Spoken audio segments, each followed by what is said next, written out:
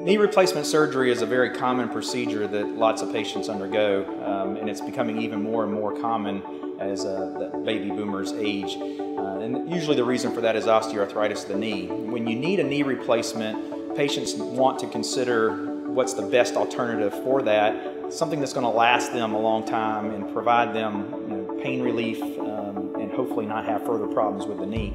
Robotic-assisted total knee replacement is one way to help ensure that when a patient gets a knee replacement, they're going to get the best possible knee replacement that's specific to them.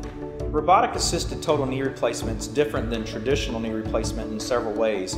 One is during the surgery, the robot allows us to capture patient-specific data. We are able to 3D map the patient's joint so that we can accurately measure the joint, the patient's mobility, and then place the most perfect implant possible so that ensures longevity to the patient's knee replacement. This does not require a CT scan or MRI before surgery, which is a cost saving to the patient, but it's also more accurate because errors can come from the CT scan and MRI and translating that into other robots that utilize that technology.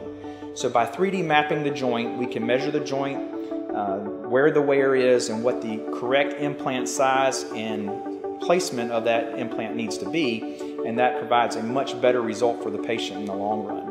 Plus, it's much less invasive with not having to drill into the bone like we traditionally would with a knee replacement, and allows the patient to have less pain potentially and hopefully a faster recovery as a result of using the robot technology. Using robotic-assisted total knee replacement is just another example how the doctors at Palmetto Bone Joint utilize today's most cutting-edge technology to provide the best outcomes for our patients. We are proud to be the first surgeons in South Carolina to offer Navio Robotic-Assisted total knee replacement and the first surgeons in the Midlands to perform robotic-assisted total knee replacement.